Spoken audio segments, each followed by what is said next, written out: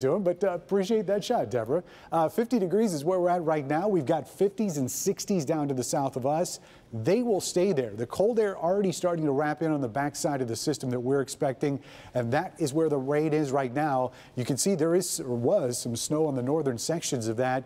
By the time it gets here, yes, there will be some flakes mixed in, but most of what we're looking at is going to be liquid, and there's going to be quite a bit of it. A couple scattered showers during the evening, but the widespread stuff comes in here during the overnight and really through the entire day tomorrow. If we see an appreciable break, it looks like it's going to happen excuse me, after this low moves north as we get into the afternoon.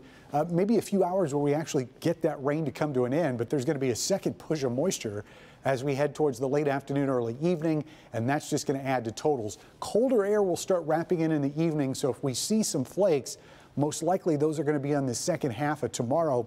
A lot of that is not going to stick, but in some cases on the grass, maybe on the mailbox, you could be seeing at least some minor accumulations. Now, this is what we expect is going to fall in the form of snow. Again, not all of it, if any, is going to stick, but about 3 or 4 tenths across most of the metro area. Lowest totals will be down here in the south zone, just barely anything at all. But as you get further north, especially up into Genesee County, where you could be seeing some of those flakes tonight, could get close to an inch, maybe some of that sitting on the grass as we get through the day on Saturday. North zone, about 5 tenths, maybe upwards of an inch. But again, that's what's going to fall. A lot of that will melt, and the stuff that does stick will likely not stick on the pavement. Thank goodness. 37 tonight for the overnight low. Rain on the increase. Highs tomorrow are going to be at 43 degrees, so we'll be warm enough to keep most of that liquid.